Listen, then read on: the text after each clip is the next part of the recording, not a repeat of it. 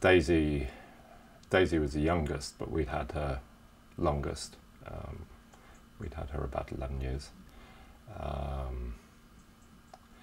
Rascal, we'd had about 6 years, I think, and Mitch, we'd had about 5.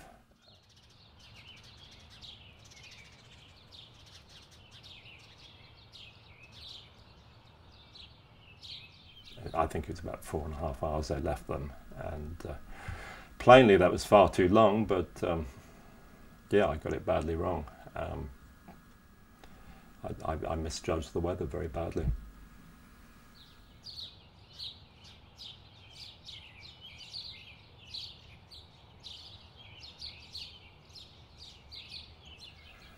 When I opened the back, it was obvious that 2 dogs were dead, and the one dog was floppy and loose. That was Daisy. So I got all 3 dogs out of the car and spent I don't know, I wasn't watching the clock, but I probably at least 30 minutes trying to do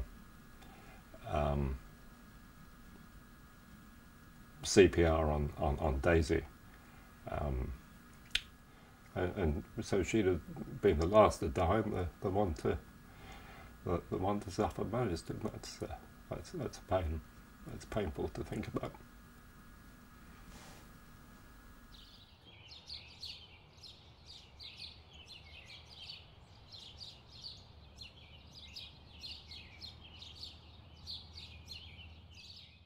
The house feels painfully empty.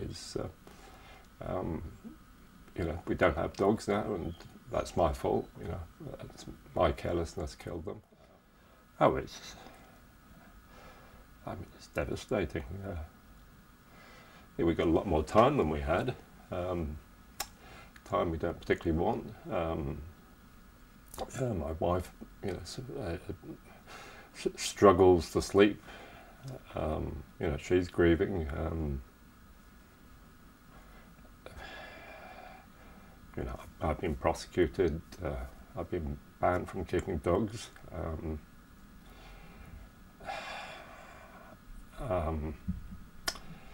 know, ferocious publicity, but really that's, you know, it's just rubbing salt in the wounds. You know, I'm not saying I don't deserve that, but the main